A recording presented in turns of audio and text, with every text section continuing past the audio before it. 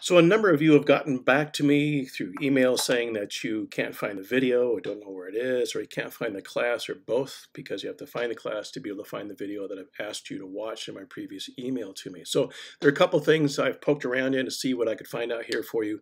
And so I thought I'd cut this very quick clip and show you what's going on with that. So the first thing I'll do is I'll get out of this and go to the Canvas page. And you'll notice as you first log in, when you go to the dashboard, you'll have a notification that'll appear up on the top that says Fall 2020 Canvas courses missing. That's not for the teachers, that's for you, all right? And it goes through and indicates that they may or may not be available for you before the semester itself begins for whatever reason. I don't know why, okay? But it does ask you to check your Dmail account to make sure that you've gotten an email from your professor. You've gotten it from me, because even though you can still log on to Canvas, not be able to get into your classes, but you can still get your mail here, right? It's still there. So it says to set up your notification preferences or then to email your instructor with questions. But this is what's going on. I don't know why, but we're hoping, fingers crossed, that everything will be taken care of by the 24th of August.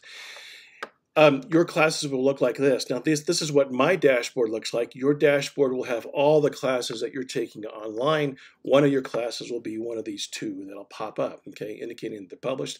And if that's the case, you click on the one that you're in, and as that rolls over, boom, Bob's your uncle. There I am, okay, in all my glory with the video that I want you to watch as I go through the navigation of Canvas, okay? So I'm hoping that kind of maybe clarifies things for you. If not, maybe take care of some of the butterflies and trying to get ready for the semester.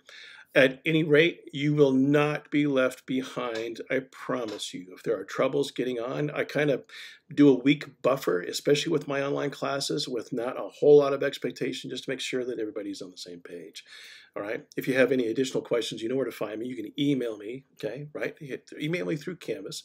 If you email me at my young@dixie.edu address, I get a couple of hundred, I'm not exaggerating, emails a day on that address. And so chances are yours will be lost. Email me through the Canvas email and that'll come right directly to me, okay? All right. Any questions then? You know where to find me. And we'll look forward to seeing things start up here on the 24th of August, okay? Thanks for watching.